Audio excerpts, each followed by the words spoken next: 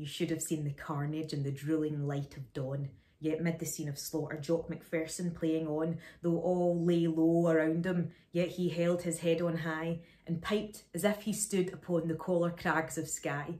His face was grim as granite, and no favour did he ask, though weary were his mighty lungs, and empty was his flask. And when a fallen woe wailed out, "Say, when will you have done?"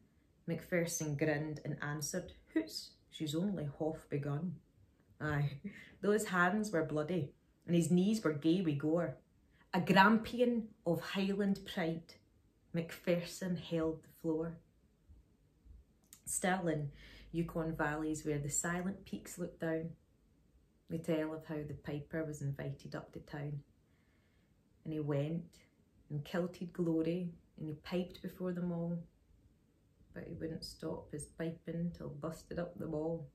Of that Homeric scrap they speak, and how the fight went on with Sally and with Raleigh till the breaking of the dawn, and how the piper towered like a rock amid the fray, and the battle surged around him, but he never ceased to play. Aye.